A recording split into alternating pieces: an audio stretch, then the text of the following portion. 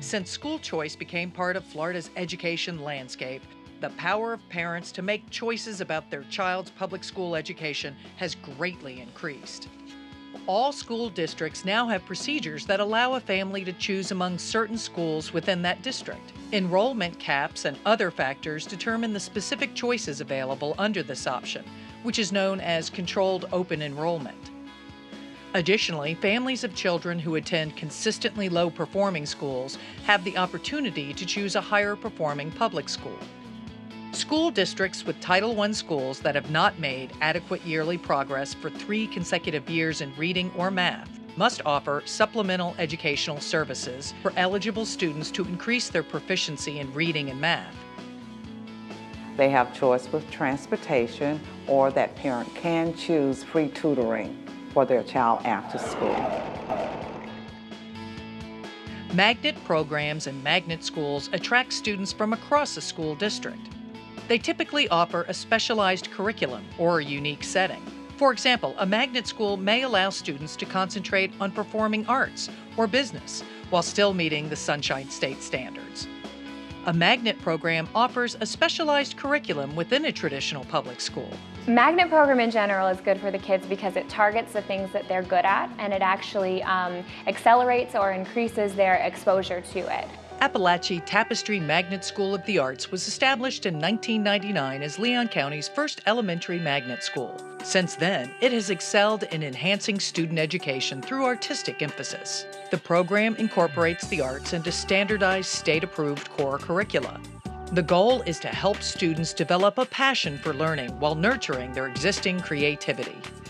They have the opportunity while they're here to experience dance, to experience graphic arts, painting, sculpture, music, and we give the children the opportunity to experience each of those things in the younger years. And then in the 4th and 5th grade, they get to choose what they want to specialize in and further develop that talent. I did actually look at other art programs, but of course I wanted to find one that was affordable, basically free. So Appalachia actually fit into what we wanted to get done. Of course, academically, I wanted to make sure that she would be able to be challenged and soar. However, she's very interested in the arts, and at an early age we saw that that was something that she was good at. It makes me well-rounded, and it gives me exposure to art that I've never thought that I would see or be able to listen to.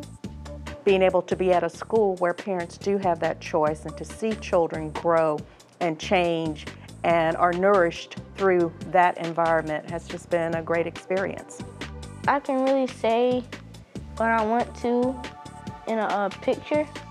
Like my mom, she's a painter, so she's abstract, so I do abstract painting and realistic. It's helped me be a better artist, and it's helped me see that everything's not exact.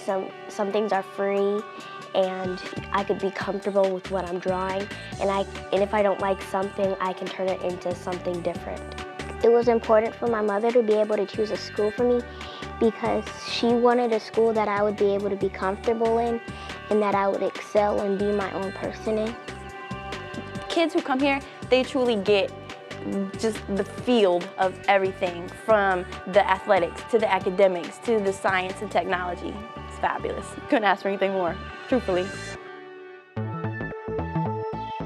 The Applied Science and Technology program at Cobb Middle School in Tallahassee seeks to inspire creativity, stimulate curiosity, and empower students to develop a comprehensive understanding of their world through a pursuit of scientific knowledge and investigative skills. And our inquiry base not only teaches the kids about science, but it teaches them to question things in life in general. Perry absolutely loves science, and anything hands-on research where she can really delve into it, that was what she wanted to do, and we wanted her to be confident and have fun and enjoy her middle school years.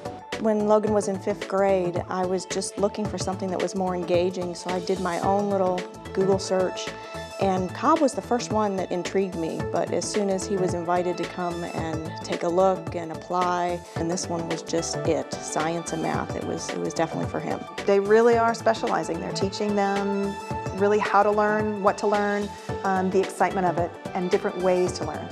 I like the just process of finding what goes in, like the different organs and the cells and everything.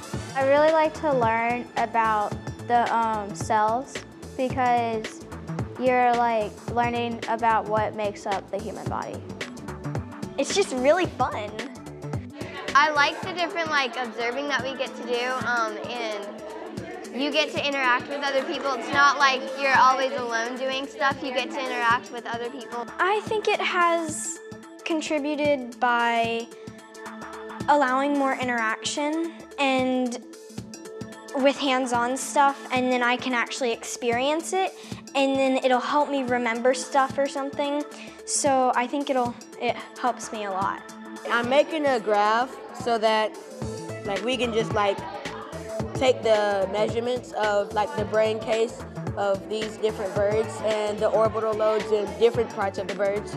We kind of accelerate kids now, and some people feel like it's a little too much sometimes, but when it's something that kid really enjoys, it's like feeding their brain, and they kind of just get super excited about the fact that they are able to participate in these types of programs.